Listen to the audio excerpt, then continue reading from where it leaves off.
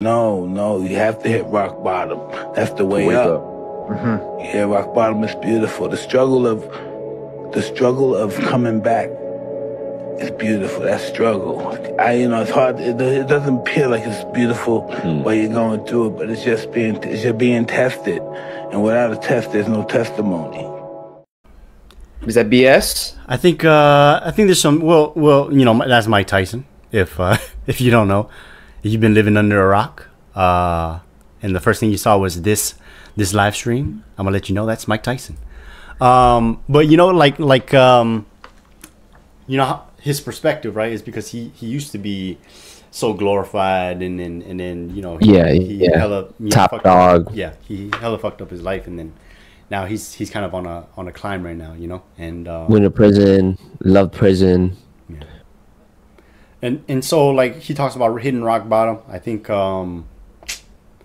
there's because like he says, when you hit rock bottom and then climbing out of that, piece and that being a testimony. I think man, I think there's a lot more to that video, obviously, that I think would have been a dope thing to watch. But I think so. I'm gonna give my spiel on it. Is like, when you because like, our grandparents, our parents, they've come a long way to give us the life that we have now, right?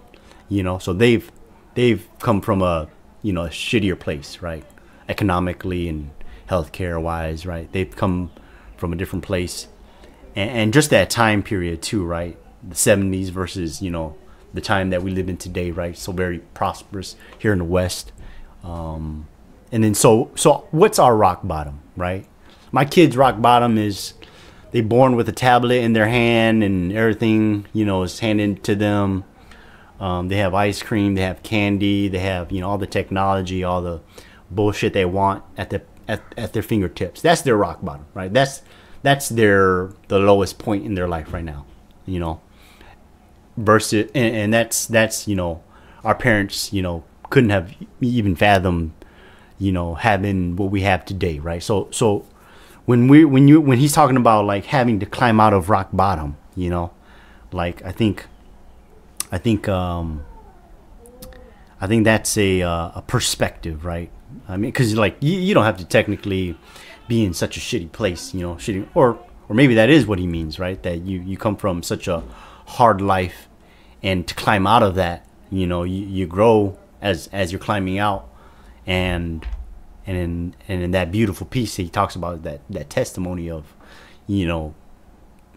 being in a better place because of what you had to go through, or grow through, right? So I think that's kind of what I'm going through, or not so much what I'm going through, but just kind of what I'm appreciating about my life is just my grandparents and my parents, and